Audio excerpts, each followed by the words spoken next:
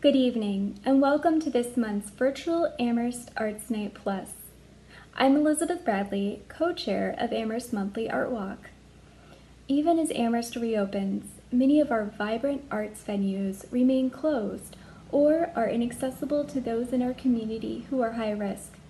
We recognize art as an essential part of Amherst, especially during this pandemic when it is so important to not lose touch with what uplifts our spirits and inspires us.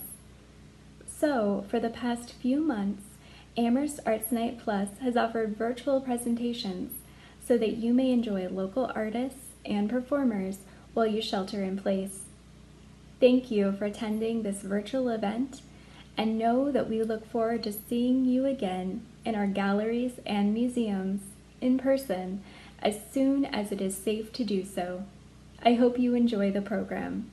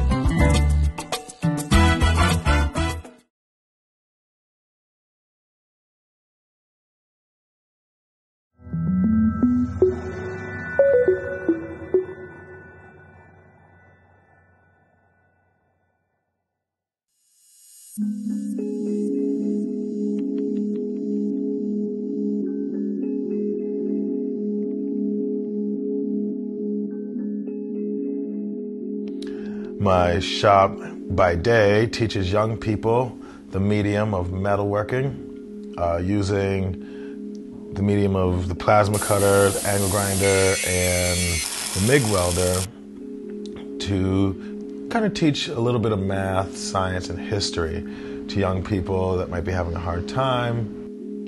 In my other spare time, I do a lot of commercial and residential work for places like the High Horse in Amherst, Mass, or the Plan, which is a hair salon going in over my shop.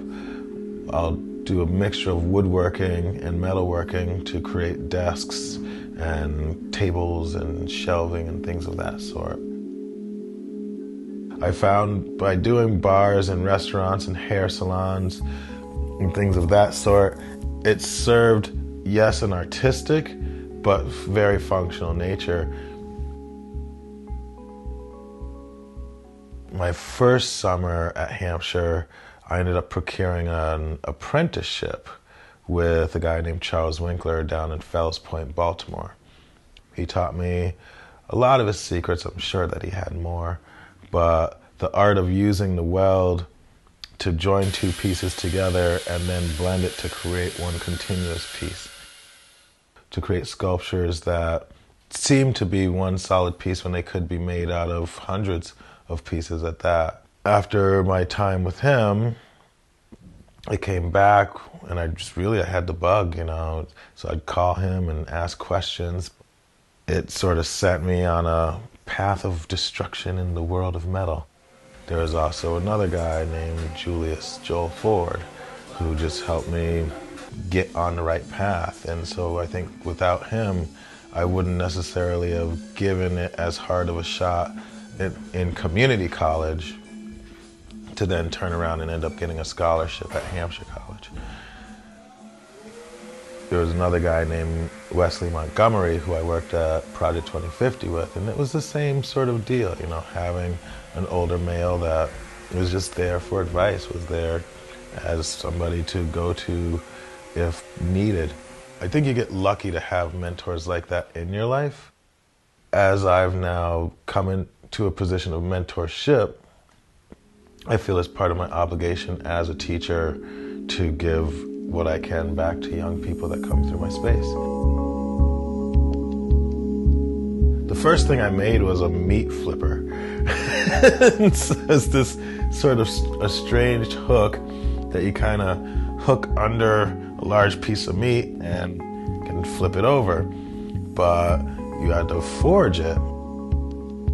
It got me so interested that I led to my first commission that I didn't even weld together, because at that point I didn't know how to weld. But I hand hammered like 200 leaves for this podium and welded them all on. It was very ornate and intricate, or what I thought ornate and intricate was at the time.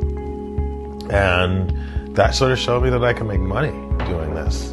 But it really happened with Charles Winkler, and after I was with him for a little bit, we ended up making this large praying mantis. That sort of work is what really opened up the floodgates to say, you are creating sculpture. You are putting multiple pieces together and building something that I then realized is virtually immortal in a lot of ways.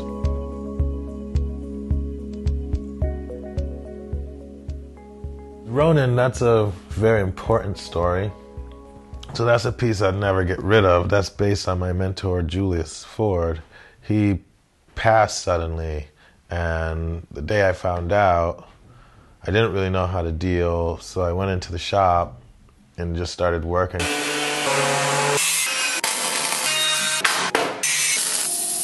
The whole time I thought I was making him, homage to my mentor, but then when I finished it, he had this song called Ronin that he wrote, and it was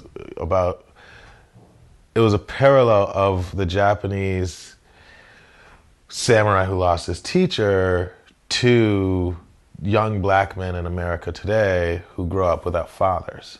And just how that is an interesting, a perfect parallel, because you are great, you can learn many things, but to not have that father figure really is a harsh setback in a lot of ways.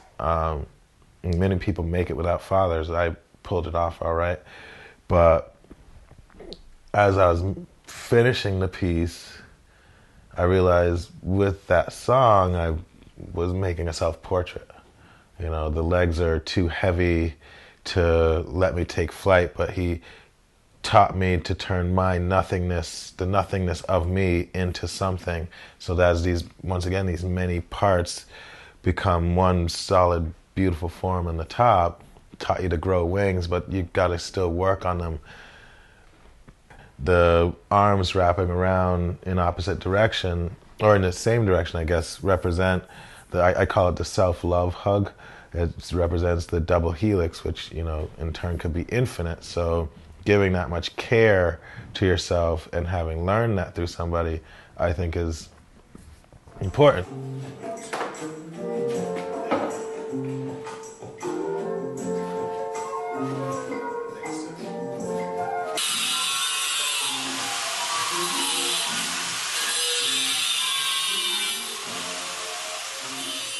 A lot of people are doing stuff that simplify the purpose of functionality, and I see it as an opportunity to use my sculptural background and create more of an artistic flair behind it with the steel. But then the wood is naturally beautiful. It does what it does on its own. Metal you have to cut and get angles and turn into something. A square tube isn't as appealing as a tube that's juxtaposed in many different ways and welded together and, but still functions as a leg. Whereas the wood comes with its wood grain. If you burn it, it stands out a little more. Just the sheer weight of it, really speaks to what it once was. So the conference table coming from 200-year-old beams that then were virtually cryogenically saved in these mill buildings, to then get the old paint off of them and bring it back to life, it's already telling a story there on its own. But to then keep the weight of that story, I like to make the wood a little thicker because it served this purpose of holding up a building. Well, I want you to see its history in its functionality now. So that's Southern Reclamation wood. After, the Emancipation Proclamation and the South lost, the North started taking a bunch of stuff back. And one of the things that we started taking was this pine tree that grows up very tall, very straight, and very wide around. So a lot of that wood was shipped back up here and is built, most of the buildings in Holyoke, but all over the place. A lot of people don't fully understand that part of being an artist is taking your process with the same seriousness as like a scientist, You have to remember different chemical mixes in order to have certain results. And if you don't write that down, and then definitely come back to stuff and be like, oh man, how did I get that color? It's starting to come together a lot more now. The propane tank masks that I create, since college, I've probably done about 700 of them. So the mask really became an identity-based exploration where looking at the past and seeing that, number one, the mask is in every culture. And if it's not in a culture, there was some form of face painting or scarification.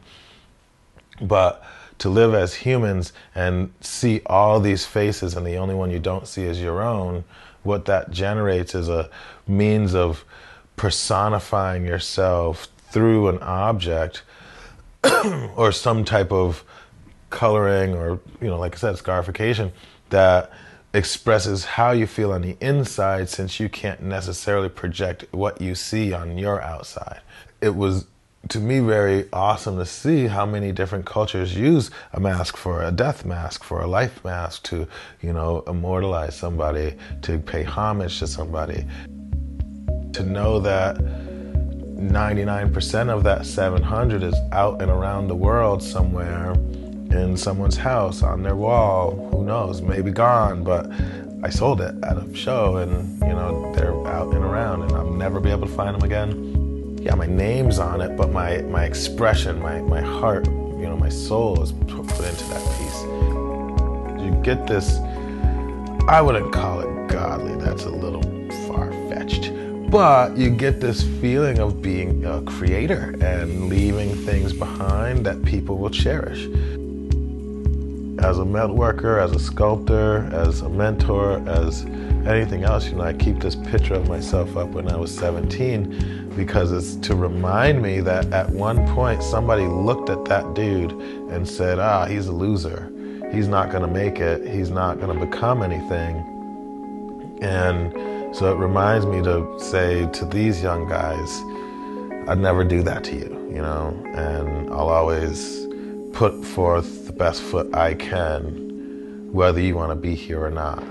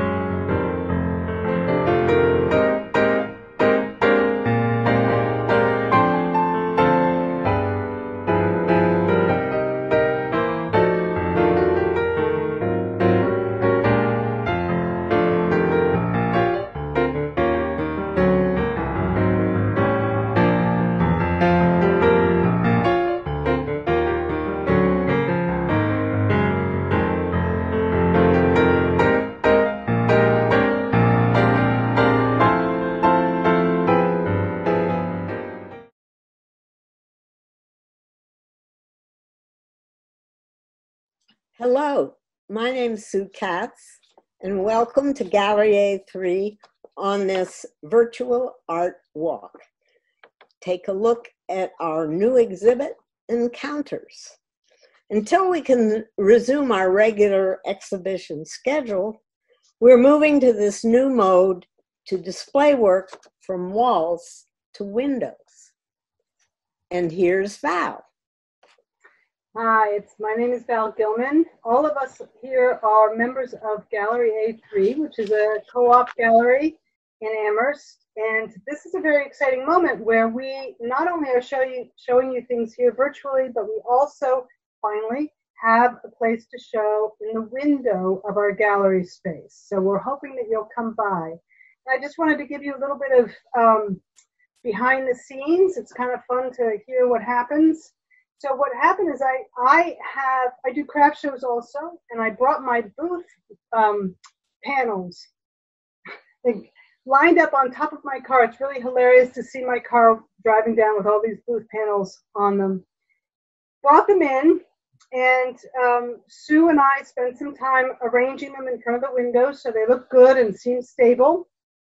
And G.K. Kalsa, also a member of the gallery, is going to clean them up, paint them up, and then Keith Hollingsworth is going to hang the show. And I got to tell you, there are more pieces in the show in the window than you're seeing right now in this virtual thing. So again, please do come by and see what we have. And this is Laura. Hi, I'm Laura Holland, and now that Val has brought you behind the scenes with the panel, I want to kind of bring you around in front of the scenes and talk about what you'll see in looking at Encounters. So Encounters, the name of the show, what we were thinking was really about making connections and finding ways to connect in different ways. So some of the works are really looking for personal moments, and especially looking for the intimacy that a lot of us found we were missing in these weeks and months of the pandemic-induced isolation. But other works are really looking more towards confrontation, and were inspired by the protests against police brutality and the cries for racial justice that were initially sparked by the murder of George Floyd. But of course, not all the encounters are literal. Some of them are metaphorical, mystical, magical, even abstract. Can think of color and maybe blue bumping up against warm earth tones. Or a circle can confront a square, and that can be another kind of encounter. And in the realm of our imagination, perhaps a sentient fish may encounter a young woman underwater in the Deerfield River. So then all of these different kinds of interpretations, all of these different takes, then come together and encounter each other on the front of the panels that Val and others have been working to prepare and set up. And now back to Sue. Gallery A3 is a contemporary artist-run gallery in downtown Amherst. We are supported in part by a grant from the Amherst Cultural Council, a local agency, supported by the Mass Cultural Council, a state agency. For July's virtual art walk, we thank Amy Crawley and Amherst Arts Night Plus and Amherst Media. Also, thanks to G.K. Kalsa for his work with Valerie Gilman for setting up the panels for the windows. Special thanks to Marianne Connolly for her inspiration and expertise in working with Zoom. And also thanks to you for watching this small preview of our exhibit Encounters. And the complete exhibit opens July 2nd to August 1st, with more works by more artists displayed in front of the windows of Gallery A3. So we hope you take a stroll downtown and look and see. Thank you.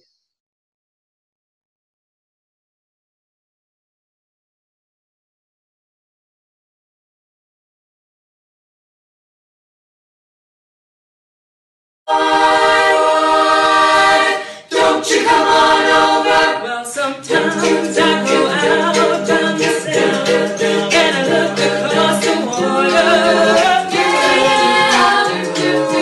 And I think of all the things what you're doing, and in my head I paint a picture. Since I come along, my body's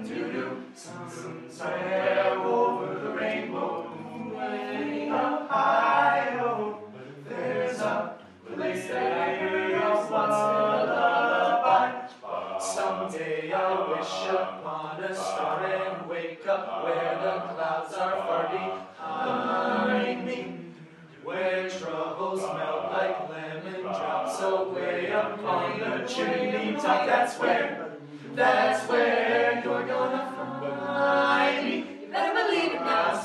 Somewhere over the rainbow, birds gonna fly. Oh, birds fly over the rainbow.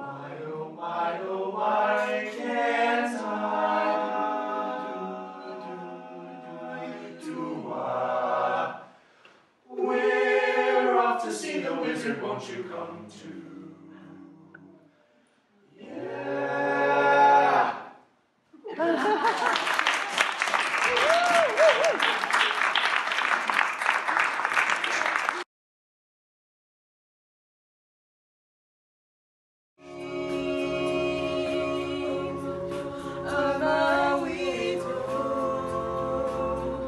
What the hell am I doing here? I don't belong here. And I don't care if it hurts, 'cause I wanna lose control. I want a perfect body. I want to lose control. I want you to notice when I'm not around. You're so very special.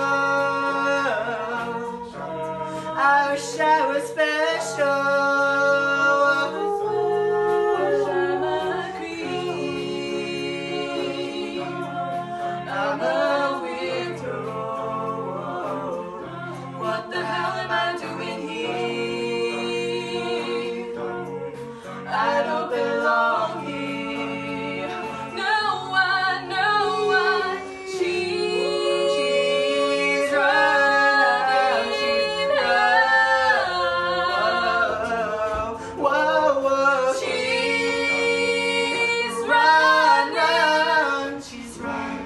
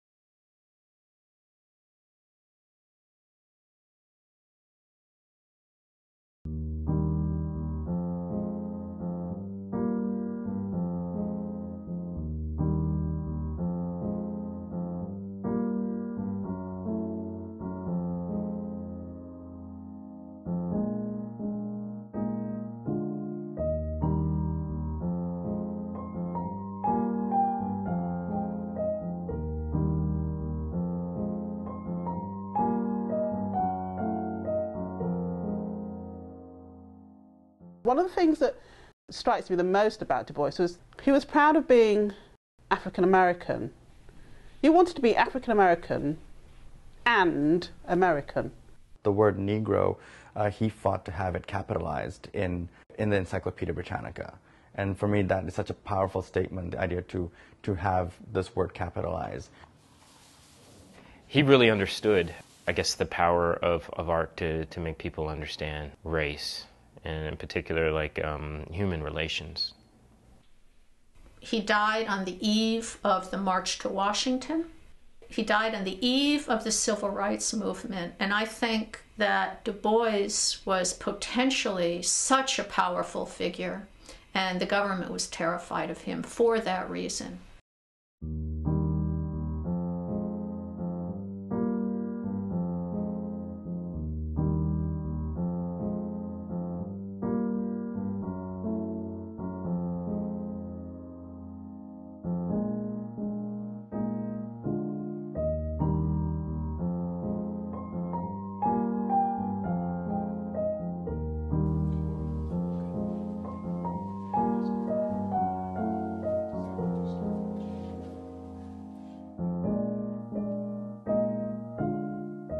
I look at Du Bois as more like a deity.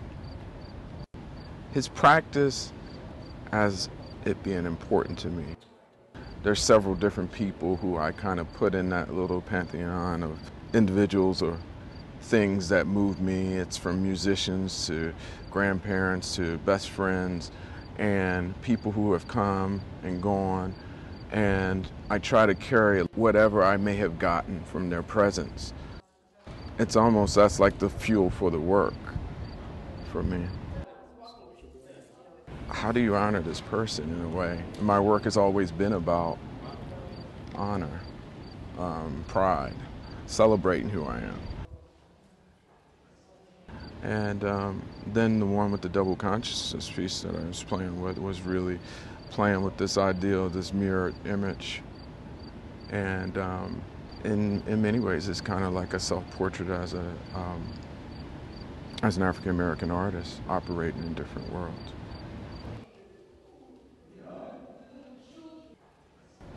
Making work it's difficult to talk about the process because it's a lot of things.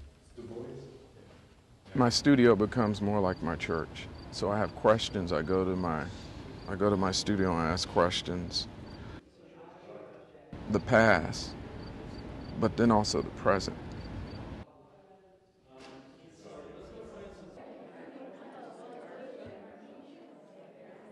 What would Du Bois say if he came to Braddock and saw the reality of what we were facing? In the 1980s, all the steel mills had collapsed, and so what was left was a very small population, predominantly African-American families, but not much of an infrastructure or any type of economic stability. At that time, Braddock was pretty much abandoned by the local, state, and government support. So as a child, I didn't realize the magnitude of how heavily we were impacted by disinvestment, but I knew that I was born into poverty and that it was a hard life. Braddock, Pennsylvania is located 9 miles outside of Pittsburgh along the Monongahela River. My family migrated there in the early 1900s to work in Andrew Carnegie's steel mill. I was able to start building the body of work that I have been doing for over 11 years now on Braddock. And I saw, a speech by Du Bois at his high school in 1930 about the condition of the Housatonic River. I just started smiling because I knew, this was it. This is what would help me figure out the series that I needed to produce. And he goes on to say, the town, the whole valley, has turned its back upon the river. They have sought to get away from it. They have neglected it. They have used it as a sewer, a drain, a place for throwing their waste and their offal. And so I wanted to parallel my personal and autobiographical experience of living along the river with the way Du Bois felt about what had happened to the Housatonic River since he was a boy and then became an adult. And I was thinking, For 10 years, I've been on foot photographing Braddock. I'm going to get up in the air. And I go up into the air to get this aerial view of Braddock. Here we are looking at it in real time, real color, like the flesh, the tissue, and the makeup of this town along this river.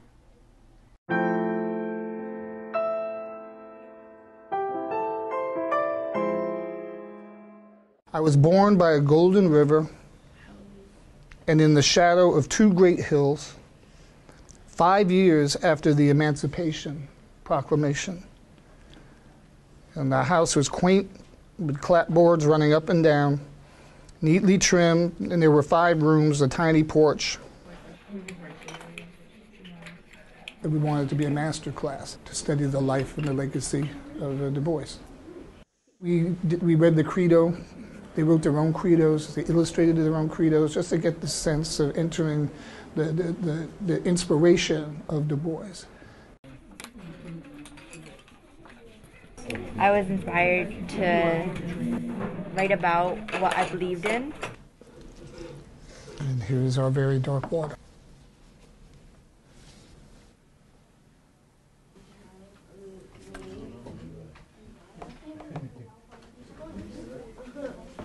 They're going to take a long time to dry.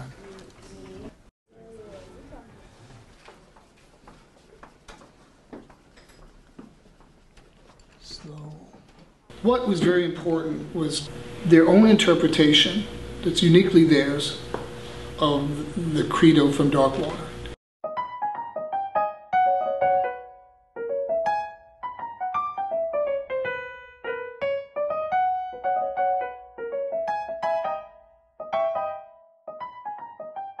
When it came to Du Bois, I was really thinking about some of his essays. It's just about women, and African American women in particular, and sort of our place and sort of the importance of African American women.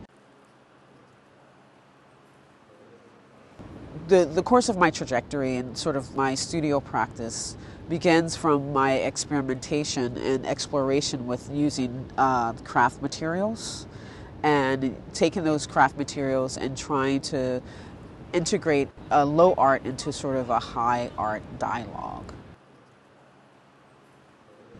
The perception of hair that has its own sort of like long history for African Americans, of sort of the acceptance of your really fine, coarse, curly hair to your straight hair, how that sort of defines how people perceive you.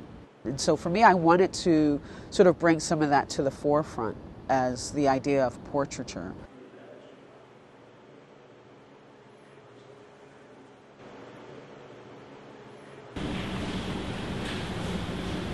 My name is Julie Meritu. I was born in Addis Ababa, Ethiopia in 1970. Lived here until 1995 when I went to graduate school at the Rhode Island School of Design. Since 2007, I've been living part-time in Berlin. That there's this groundwork or foundation that was laid out by someone like Du Bois, who understanding of self and perspective and possibility. And so this comes, I think that in trying to negotiate all of these realities, there's a certain place of locating or finding possibility or different possibility for who you can be and how you can be. So these etchings are made trying to invent, make sense, or excavate my own mark making and language.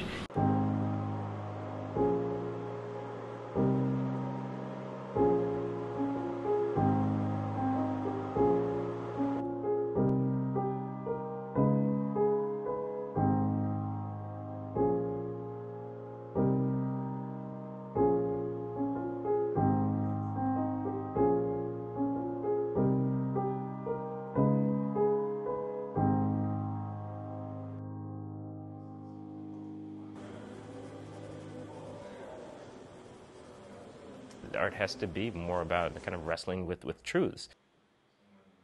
What did Du Bois say? What I want to know about is the truth. I want to know about how this work is going to further and progress, people's understanding of race and race relations. I'm interested in the Star of Ethiopia for a lot of different reasons. For me, what really was most interesting is the idea of Du Bois, the scholar, as being like a creative, force. Being able to produce and to write a pageant in 1913 that was about the 10,000-year history of the black race, and to be able to have enough resources to have costumes made, to have dancers, to have a director of dramatics. It's a narrative in a form that I'm not used to dealing with. It's a pageant, which means it's about like postures, it's about gestures, it's about music, it's about going on stage and not necessarily saying it, but being that character and then walking off stage and allowing this processional of costumes and music and people. As a 21st century artist, it's like, well, what is a pageant? And then I started thinking about music videos. These small moments, these characterizations. Du Bois has one of the protagonists, as the veiled woman. And so, what I'm working on today is exploring this idea of like Negro womanhood through the veiled woman. In a time period where it was extremely hard for African Americans to live, he was, collecting, $10,000, from people to be able to mount this play and showcasing it in ballparks, in major cities. One of the greatest attributes of Du Bois is that he really could understand what it was like to be black in America, but also, he took that dangerous step to be curious, to say, well, what are white people, thinking about me interpreting blackness? I prepared the work in my studio for a few weeks in London, packed everything together and shipped it here. The work was installed by Heidi Johnson, a professional paper hanger. And I kind of freaked out a little bit because I've never done this before. I've never, ever had somebody else install my work.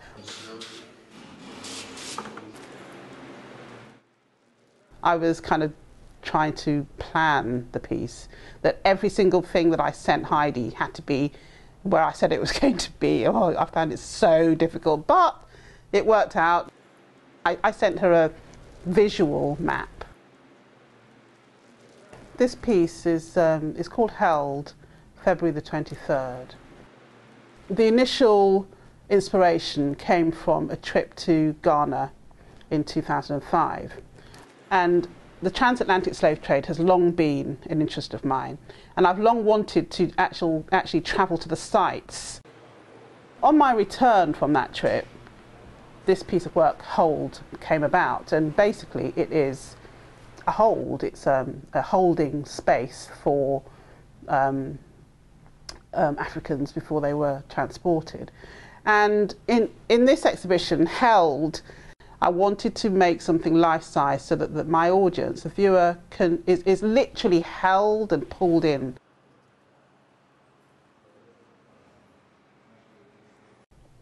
I consider the figures in my piece of work in Held, 23rd of February, in some ways as the souls of black folk. They're ciphers, they're kind of ghosts of African peoples.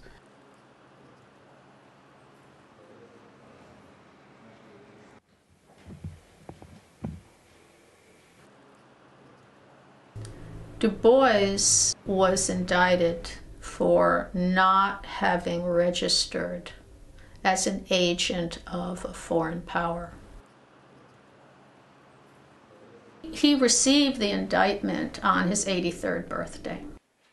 And Du Bois's position, along with the other members of the Peace Information Center, was that they were not agents of a foreign power.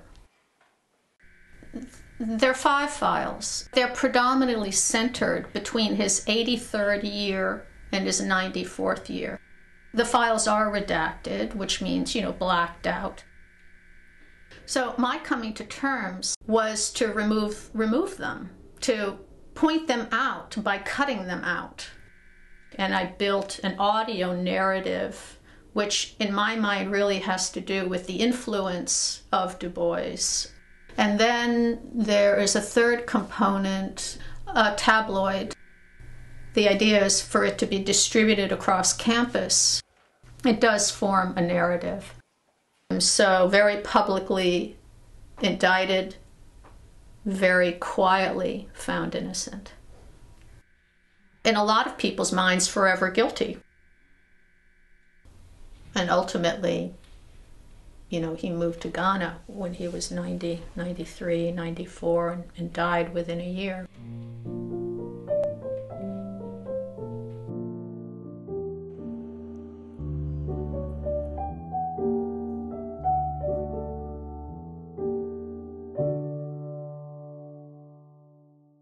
It occurred to me that I could name a flower for Du Bois and that I could have thousands of people participate with me in remembrance of Du Bois. And in thinking about this idea, I had actually a peony name for Du Bois, and that's been registered with the American Peony Society. It's called the W.E.B. Du Bois peony, but its common name will be the Hope peony. Sort of an amazing moment in time, historically. You know, you've produced this work and it's about race. Well, it's partly about race, but considerably more. And that's the thing that really interests me, that considerably more. How do we begin to approach Blackness and understand Blackness as something that is much more complex and complicated than merely Blackness?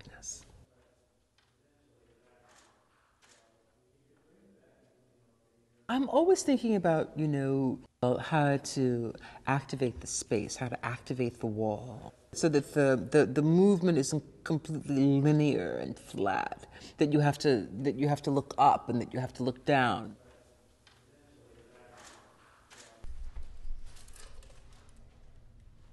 And I've sort of done some exploration around the peony and its development, and I have photographs at the site and photographs of complementary florals that will go along with this peony in order to anchor our garden.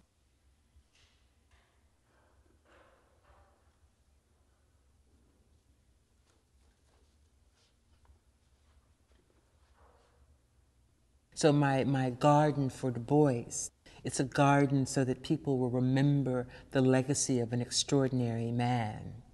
And I realized at a certain point while looking at another memorial site that I couldn't think of a really great contemplative space for an African American.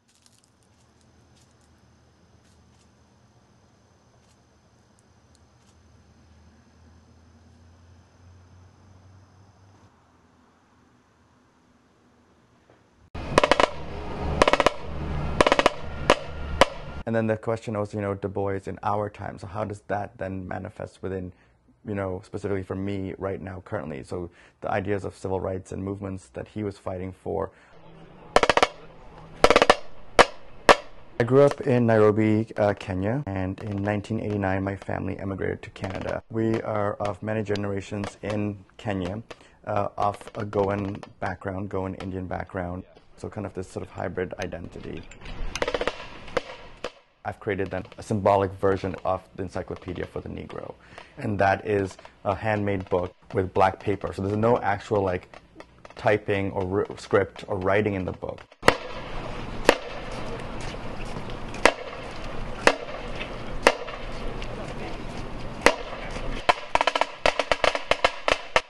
I'm having the University Color Guard march from the Du Bois Library, marching with this book in a procession, giving it its sort of like acknowledgement.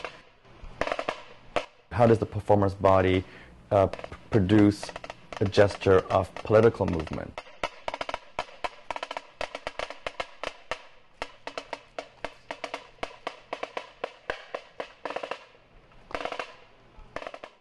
In my practice, I've looked at the power of language, the idea of how does one forget a language. So growing up in Kenya, I spoke Swahili. Moving to Canada, that language became lost to me because I wasn't using it. So I'm kind of curious about the process of becoming, the process of being. there's ideas of like what would this book be. Du Bois struggled to make it, but it could never exist. So I've placed my encyclopedia in the space as an intervention, because it's kind of like a question of like, well, that wasn't made, but then it is here, and it's sitting in this place of historic account, which then makes it kind of become an artifact, and then kind of like also further, heightens it to become something different. Is it artwork or is it an artifact, and it plays within that liminal space. So within my piece, I have created a sort of a wall mural using the sort of colors of the Kenyan flag, which for me symbolizes a home, but symbolizes Kenya, which is very specific to me, but also kind of this sort of idea of Africa, and that was a place that Du Bois also kind of mentions and reflects on throughout his work. The idea of again about a Pan-Africanism, and so I've created a series of banners that are talking about an end, and in the end we find a new beginning.